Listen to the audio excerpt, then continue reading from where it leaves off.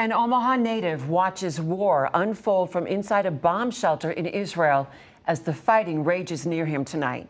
Thanks for joining us. I'm Julie Cornell. I'm Rob McCartney. So many have died, so many have been hurt. Israel declared war following the unprecedented attack from Hamas militants this weekend. KETV News Watch 7's Joey Savchek spoke with one family caught in the chaos.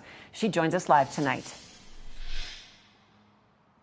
Rob, Julie, Nebraskans who are trying to understand this outburst of violence can turn here to the Tri-Faith Center. They might not have all the answers, but they do encourage discussion about a nuanced and, once again, deadly conflict.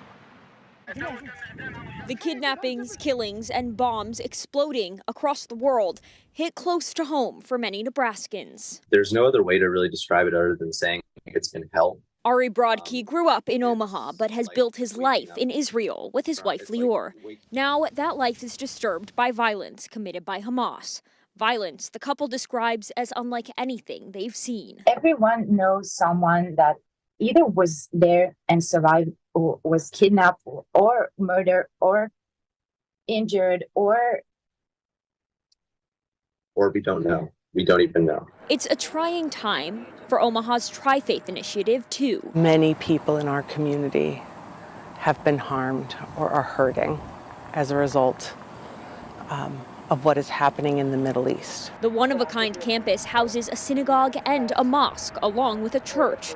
Its director, Wendy Goldberg, wants to see Nebraskans ask questions about that which they don't understand and stay vigilant in the fight against anti-Semitism and Islamophobia in the U.S. We have to be cautious, and yet we can't close our hearts. Back in a home office doubling as a bomb shelter, Ari Brodkey implores his American family, friends, and former neighbors to keep watching. I don't want to say that it's the sum of all fears, but it really is the absolute worst possible situation that you could imagine. And Tri-Faith leadership says they've already received requests from organizations all across the country, turning here towards Omaha for advice on how to help their congregants who are reeling from this ongoing violence. Reporting live, Joey Savchek, KETV News Watch 7.